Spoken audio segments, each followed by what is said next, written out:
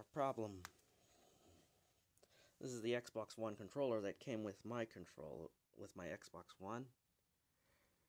I tried to update it using an old cable that actually fit, but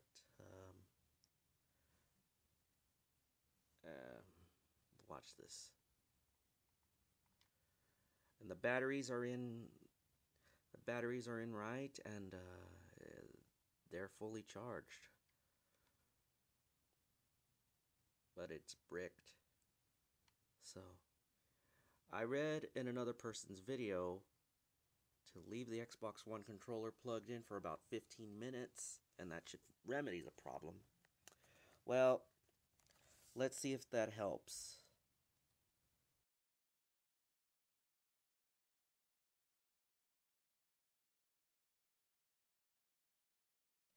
Alright.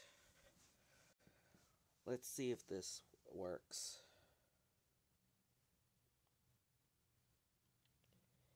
It works. So, what did we learn? If your controller ever gets bricked, which I certainly hope it doesn't happen to you guys, what I would do if I were you, leave it plugged in for about 15 minutes, a little more because I lost track of time, and then try the update again. Hopefully this time, oh, I gotta clean the camera. Android. Ah, shit. That doesn't look any better. You know what? Let's try this.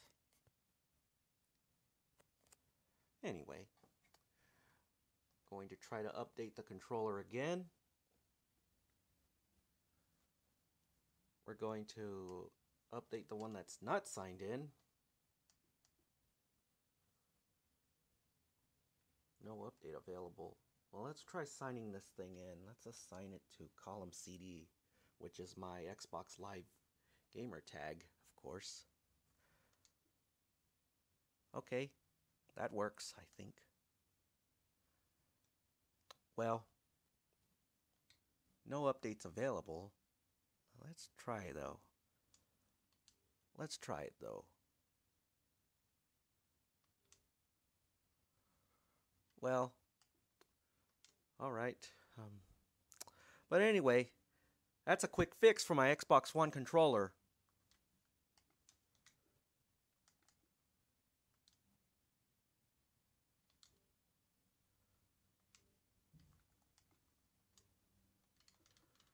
Well, was watching some TV while I waited for it to be fixed.